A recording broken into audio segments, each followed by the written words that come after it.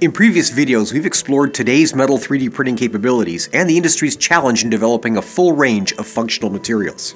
In this video, we'll examine how the capabilities of additive manufacturing extend beyond design and may change the way we think about designing, making, and marketing products in a broad range of industries, including consumer goods, aerospace, and automotive. Conventionally, we tend to think of a cost-effective design as one that uses basic shapes, often fabricated from basic stock shapes such as sheet and tube.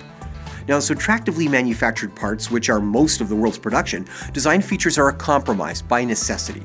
For example, in a thermoplastic part, the designer may want right angles, but the draft necessary for clean mold release often makes this impossible. In a piece of HVAC ducting, a complex organic shape may optimize airflow, but a round section is cheaper to produce. A proper mating hinge will last longer, but a living hinge eliminates an assembly step. There are many examples. One of the fundamental differentiators between additive and formative and subtractive essentially is that there's almost no correlation between cost and complexity.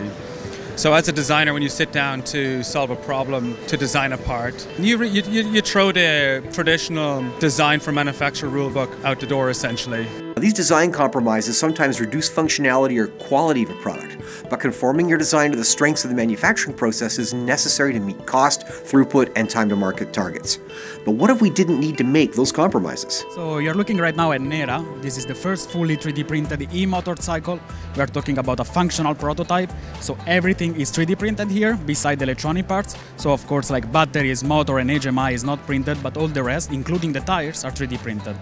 So we're talking about the first of its kind, right? We have, as you can see, like different approaches here. We had to redesign how standard motorcycle works because, again, we didn't want to use any metal structure. It's fully plastic and 3D printed. So we had some issue to solve, right? You had to come up with some ideas. The first, okay, like the tires is obviously one. Like how do you print tires? So we went with airless tires, right? And you can see that there are two different patterns on the airless tires. One is more hexagonal on that side. On this side are more arches. Because of like the shock absorbing system, right? The front tires needs to absorb more shocking, while the back tires, since there is the motor inside, needs to be more hardly and structurized. Another issue to solve was the suspension. We didn't have any suspension. How do we do suspension? And that's why we came out with the idea of having a bumper that you can see is in the middle. So basically the part is like, there is a top part and a bottom part, and the two of them are connected with a TPU 3D printed bumper, which allows you basically, whenever you hit something, the bike squeeze and you don't feel any hits on your back, right? The whole thing is printed in 15 parts. So we have 15 parts. The bigger part is the body, as you can see, is printed in one part. And that's, of course, thanks to our machine, our Big Rep 1, which is a 1 cubic meter 3D printer. Is it possible? How soon do you think this kind of technology we could see on the street? 10 years, 20 years, sooner? Of course, it's hard to figure out this. I strongly believe in this technology. I think 3D printing is the future, is the present and the future. We need more application. We need people to focus on application and not just on technologies, like what we can make with these 3D printers, like under an innovation point of view. But again, with the new materials developing, etc., I think this can happen pretty soon. If there's one thing the 3D printer community loves, it's geometries impossible to manufacture any other way. Now, this freedom of complexity is practical applications. Multiple parts of an assembly can be consolidated into just one part, for example. Or a part can be pared down to nothing but an organic-looking web of structural shapes aligned with the forces bearing on it by generative design. Now, it's important to note that 3D printing isn't totally without constraints. Each 3D printing process comes with its own unique set of design guidelines. For example, an FDM part typically has anisotropic bonding between layers, resulting in lower tensile strength in the vertical axis. Of course, this varies by material and by process parameters. Another basic example is that you can't design a fully enclosed void in a part printed with a powder process, such as selective laser sintering, unless you want your finished part to be packed full of unfused powder. Now, fortunately, the ability to iterate multiple prototypes quickly with additive manufacturing means you don't necessarily need to know all the limitations of your design before you make it. You can iterate your way to the best design at a low cost. In addition, with an industrial printer, prototypes can be made of the same material and build quality as a production part, and the applications are broadening. Nano Dimension, for example, makes a machine which can 3D print circuit boards, dramatically slashing the cost of producing PCB prototypes and even production PCBs at low volumes. We're doing it at the prototype stage, so you get the opportunity to test your designs many more times before you go to production. So Nano Dimension comes in. Overnight, we print that board. You populate it, you test it, By the way, when you see where you need to make your design changes, take the components off, throw that board in the barrel, and print another one. Now, one opportunity stemming from the digital nature of additive manufacturing is that designers with little to no manufacturing expertise can now print functional parts of the low-cost machine or order printed parts from a service bureau like Protolabs or Xometry. It gives you access to infinite capacity and also a much wider range of capabilities. So at Xometry, we not only do 3D printing, we have 6 3D printing processes, and the network model also allows us to add more very quickly and nimbly. Over the past year, we've added stereolithography, which is an older process, but one we weren't doing. And we also recently added HP multi-jet fusion, which is a much newer technology, but something that our customers wanted. Manufacturing as a service allows you to spend your time on the idea and getting it out there versus, building internal expertise in many types of 3D printing or injection molding. We've started to adjust our process to help customers get to that spot before they have to get into tens of thousands of parts.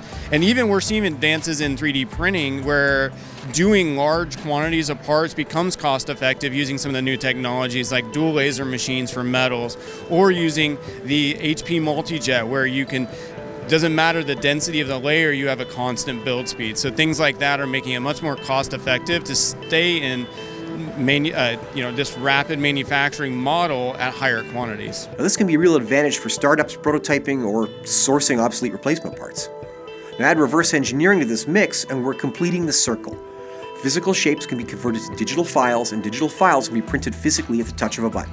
So how will additive manufacturing change the manufacturing industry? Well, one potentially disruptive idea is digital inventory. Instead of warehousing thousands of spare parts for machines and products, manufacturers can store digital twins of inventory parts and print them on demand.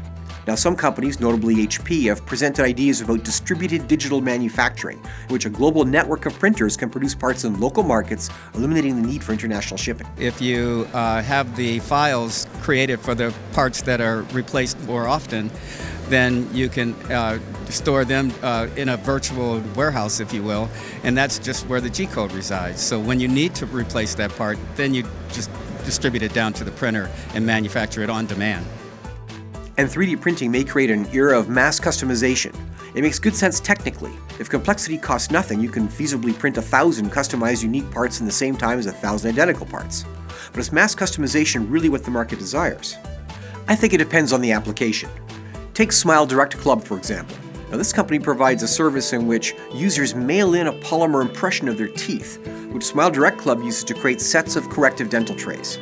The company uses HP multi-jet fusion to create these custom dental molds.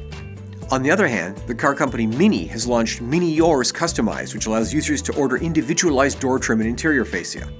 The concept of customization is not new. Take monogramming, for example. But when was the last time you ordered a customized product rather than choosing the convenience of buying off the rack? It's unclear that consumer markets will choose customized consumer goods that don't deliver on a specific need, like the individualized dental molds. Now, will the customized washing machine, for example, have the same impact? We'll see. We have to think about parts designed to be additively manufactured. Too often, people who are making their assessment of additive manufacturing come to us with a traditionally manufactured part. It's either cast, or it's injection molded, or it is traditionally machined, milling, turning, grinding, all of those things.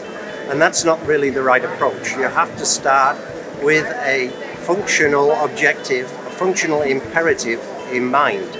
But if all you try to do is replicate what you're doing today, and with additive manufacturing, creating something that looks the same and does the same, then it's probably not going to be a great fit. Additive manufacturing does have weaknesses, of course. One is that the processes themselves, they can be agonizingly slow, taking a dozen hours or more to complete a small build. Now, compared to conventional manufacturing, it might seem like this would disqualify AM from mass production applications. But if the design freedom and other advantages of the technology create opportunities for higher quality and lower cost elsewhere in the product lifecycle, additive manufacturing machines just might become a vital piece of equipment on your factory floor. In the end, your customers will decide, or your competitors will.